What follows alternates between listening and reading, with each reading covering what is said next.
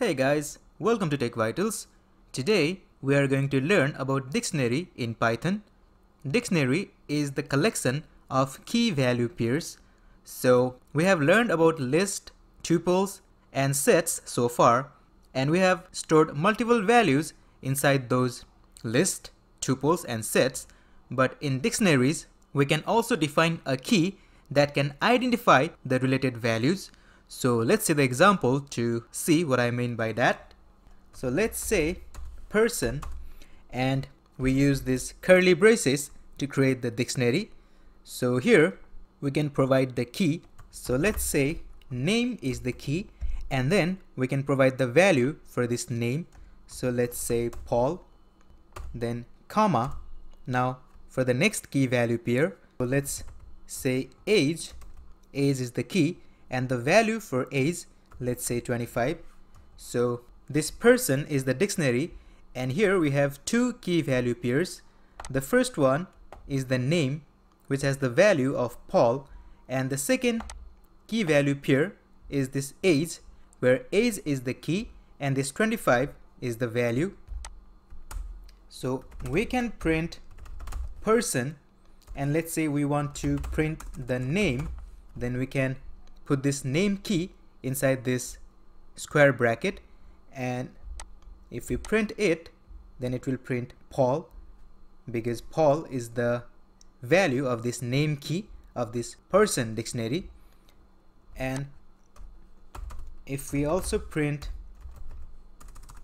age, now it's going to print both name and age, so it printed Paul and 25.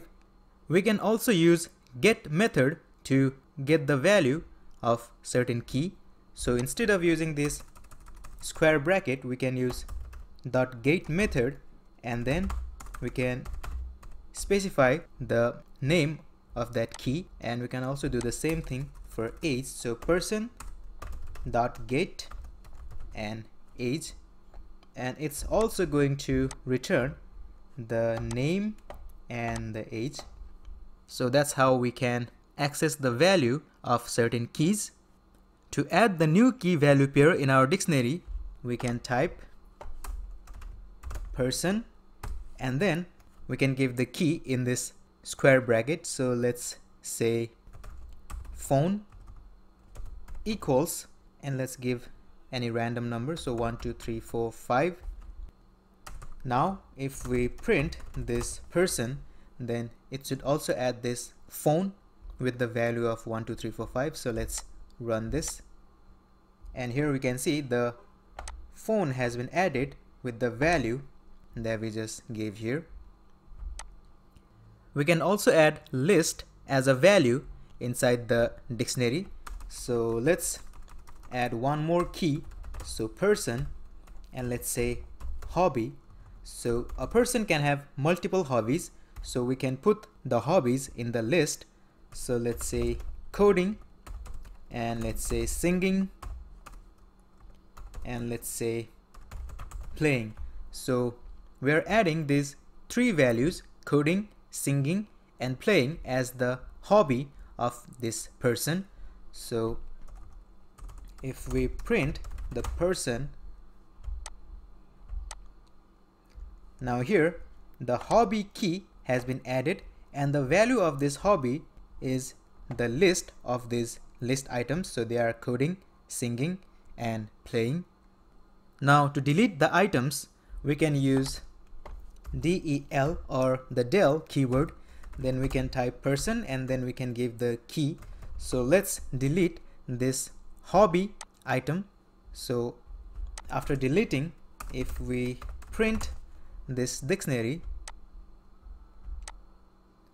then we don't have that hobby key anymore. We just have name, age and phone. Now another way to delete the item is, instead of using this del keyword, we can use pop method. So inside this pop, we can provide the key. So this time let's delete this phone key. So if we put phone inside this pop method, now this value will be deleted or removed from this person dictionary. So if we try to run this code now, Now as you can see, the phone value has been removed, but we do have this hobby. Okay, so let's remove this code. So now we must have this name, age, phone, and hobby. So we have 4 items in our dictionary.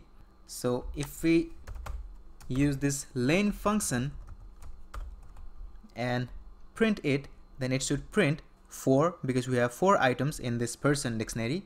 So let's see, and there we go, we have 4 items in this dictionary. Now we can also print person.keys, and this should print only the keys without the values. So it should print name, age, phone, and hobby. So let's try to run this, and as you can see, it printed name, age, phone, and hobby because those are the keys.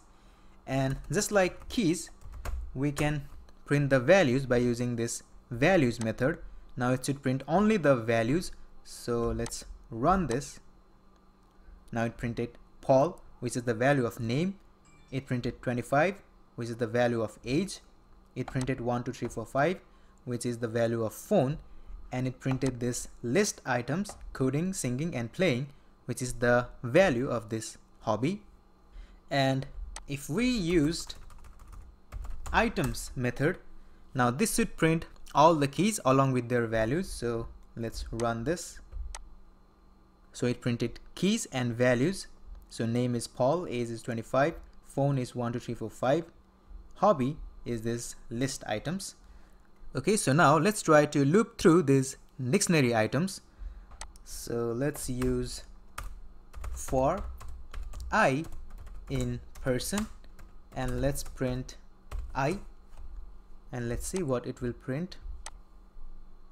And as you can see, it just printed the keys. So it printed name, age, phone, and hobby. It didn't print the values. But if you want to print both keys and values, then you can add one more variable in this for loop. So let's say j, and instead of this person, we can use this person.items method, and now we can print this j variable as well. So now if we run this, now it printed keys along with their values. And instead of this I and j, we can give the better name for these variables. So let's give this one the name of key, and let's give the second one the name of value. So we can print key and value, and this should also print the same thing. So it printed name and the value. Okay, so here we added this list item as the value in our dictionary. But now let's do the reverse. Let's create a list and let's add the dictionary items in that list. So let's say person equals, and we are using this square bracket to create the list, and let's add the dictionary values. So inside this curly braces, let's say name is Paul, then age is 25, and then address is California. Okay, so this will be the first item of list. Now let's add one more dictionary item. Again, let's say name is Anthony, age is 30, and the address is New York. We can add as much items as we want. So let's give one more dictionary item. So let's say Kelly, age is 20, and the address is New Jersey. Okay, so here we have this list named person, and inside this list we have 3 items. First, with the name Paul, age 25, and address California. Second item is with the name Anthony, age 30, and address New York. And the last item with the name Kelly, age 20, and address New Jersey. So here we can see that this person list has the information of these 3 persons or 3 people. The first item contains the information of this Paul. The second item contains the information of Anthony, and the third item contains the information of Kelly. And now we can use our for loop. So let's say for people in person, and let's print people. Let's see. Here it's printing these three dictionary items because the list contains the dictionary values. But let's say we just want to print the name of each person, then we can just do people and then we can provide the key, that is name. So now if we run this, it will just print the name of those three people, so Paul, Anthony and Kelly. If you want to print the address as well, we can give this address key. Now if we run this, it will print the name and the address of that person. So we can include list inside the dictionary, we can include dictionary inside the list, and we can do the same thing with list, tuples, sets and dictionaries. So go ahead and try to mix all these data types together. And that's how we use dictionary in Python. So that's gonna do it for this video. I'll see you soon with the next video. Till then, keep learning. Goodbye.